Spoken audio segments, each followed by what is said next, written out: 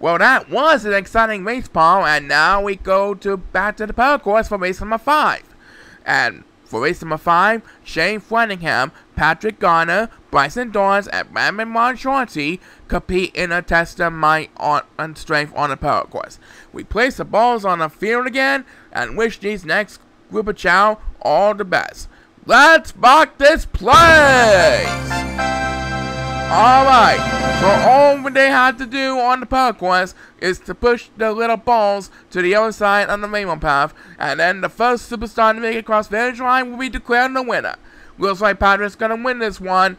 Patrick Gardner gets another 5 victory in his debut season. So now, he is up to 4 wins for his debut season for 2023. That's right, let's hope Patrick keeps dominating on. Lots more fun after this announcement, stay tuned.